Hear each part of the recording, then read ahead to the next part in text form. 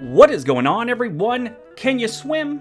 Well, if you live in any of the cities on this list, you might want to think about moving, buying a houseboat, or at least some water wings because the city you live in may be flooded in some areas in the next 30 years on a regular basis. And in the next 80 years, some of these cities could actually be 8 feet underwater and uninhabitable. Climate change and rising sea levels are no longer in doubt. It's math. It's happening. What is up for debate is whether or not humans are causing it, and if they are, how much are they contributing to the climate change? I don't know. I'm not a scientist. All I have, like most of us, is an opinion on the matter. The facts are, if sea levels continue to rise at their current rate, a bunch of coastal cities within the next 30 years with more than 300,000 homes worth a combined $117 billion are likely to be at risk of chronic tidal flooding. Now that's according to the UCS analysis and projections. If you have any doubts, please look up Tangiers Island in the Chesapeake Bay. It's part of Virginia. That is what these cities have to look forward to. It's happening right now on Tangiers Island. That being said, let's take a look at some of the cities that may be the next Atlantis. My top 10 US cities we could lose to rising sea levels.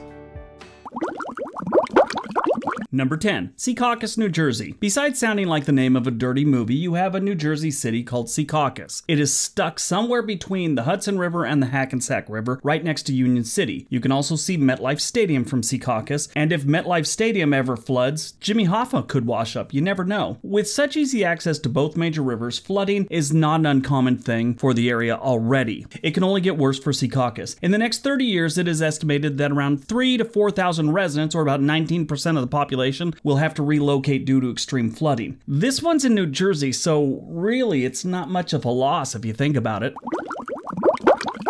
Number 9, St. Helena Island, South Carolina. St. Helena Island is a small island of 63 square miles. It sits midway between Charleston, South Carolina and Savannah, Georgia, with just under 6,000 residents as of the 2010 census. This population estimate could be changing as the years go on because sea levels are rising around the island at a rapid rate. By 2030, it is estimated that 3,500 homes will be destroyed or severely affected by flooding here. These islanders got to practice running flooding in 2017 with Hurricane Irma. Rising sea levels would be devastating for this small community and would cause close to $700 million in damages. It isn't going to take much sea level change to destroy the whole landscape of South Carolina's coast. For the most part, this is only flat sea level land. The only people looking forward to this are probably landowners and real estate agents in Columbia, South Carolina. They could be sitting on oceanfront property in 50 or 60 years. Number 8, Key Biscayne, Florida. Key Biscayne is the second most northern key right next to Virginia Key and just southeast of Miami. It's got Biscayne Bay between Miami and Key Biscayne. There's a lot going on this key. There are state parks, beaches, wildlife, tourist attractions, and a bunch of other stuff. And if predictions are correct, it'll all be gone by 2060. If the island floods, about 50% of the population will be affected, and it'll rack up an estimated of $2.6 billion in damages. That's today's dollars. 2060, that could be like $100 billion. Who knows? Now, Miami is right there and should suffer the same fate, but it won't. It is a major city, and I'm sure, if possible, things like seawalls will be built and it'll be all okay. We hope. Could you imagine if Miami was washed away? We wouldn't be able to see the Dolphins suck during football season every year. This key has some history that would get washed away. President Richard Nixon purchased the first of his 3 waterfront homes, forming a compound known as the Florida White House back in the day. Plans for the Watergate break-in at the Democratic headquarters were discussed and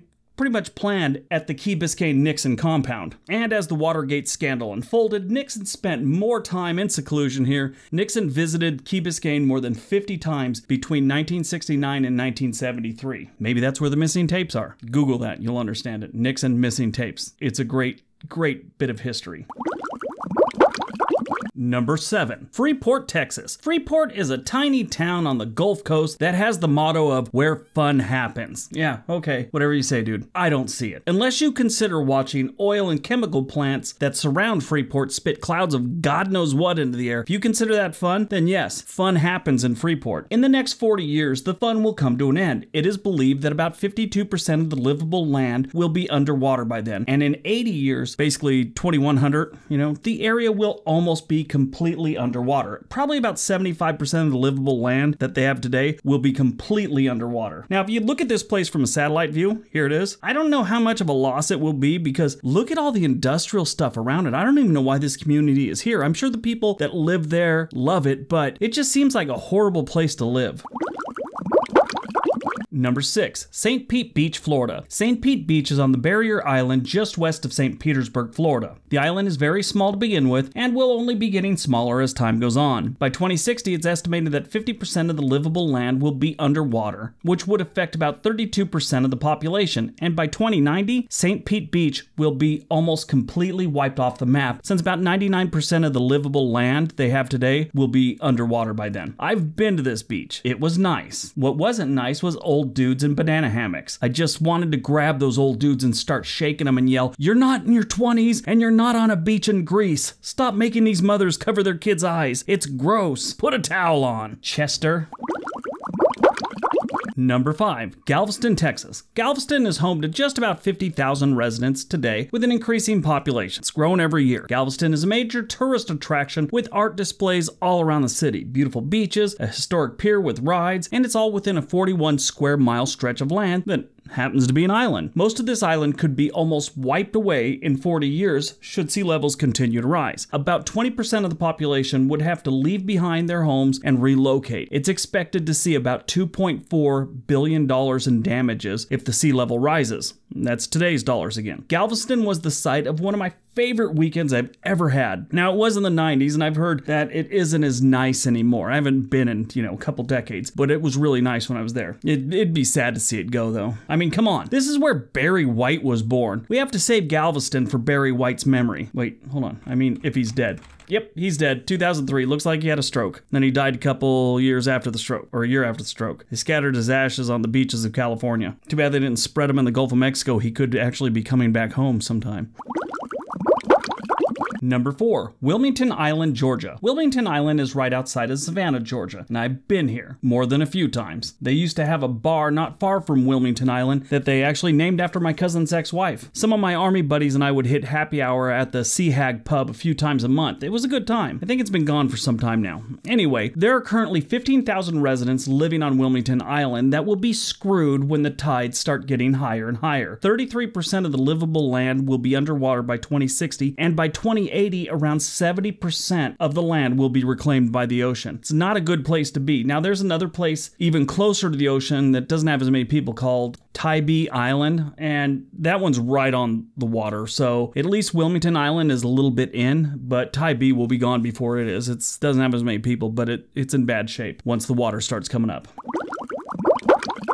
Number 3. Mount Pleasant, South Carolina. Mount Pleasant is situated just north of Charleston with an increasing population. Currently, it sits at about 90,000 residents. The first white settlers arrived from England in July 6, 1680, and in 1696, some new settlers arrived. When they got there, each family was allotted several hundred acres in an area that became known as Christchurch Parish. Mount Pleasant is separated from Charleston by the Cooper River. For many years, the town was populated largely on a seasonal basis. Charleston residents wealthy enough to afford a summer home across the river from Charleston, that's where they bought. The population of Mount Pleasant was centered in the Old Village, as they call it. This place has seen some flooding over the years, so they're kind of used to it. Hurricane Hugo in 1989 and Matthew in 2016, and just recently Irma. The last major flooding, matter of fact, was a result of Hurricane Irma in 2017. If this keeps up, 40 years from now, 20% of the total livable land will be underwater. And in about 80 or 90 years, over 50% of the livable land will be underwater. They will definitely build a seawall around Charleston. I'm not sure about Mount Pleasant. Charleston, well, that's where Bill Murray lives, and he'll probably live forever, so you gotta keep Bill Murray safe, right?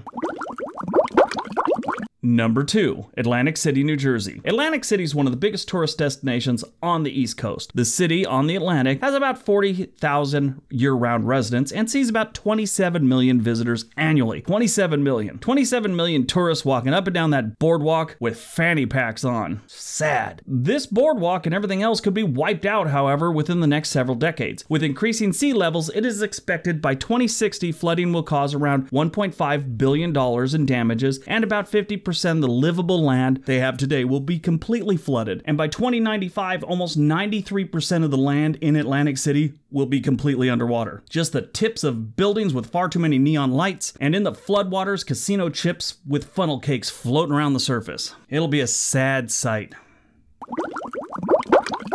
And number 1, all of the lower keys in Florida. The lower keys are the most at risk for total loss over the next several decades. Among the residents, it is expected that nearly 85% of them will have to relocate because 80% of the livable land they have today will be underwater by 2050 and 97% by 2090. So things don't look good for the lower keys. This could be extremely costly and would affect the area by up to $2.5 billion.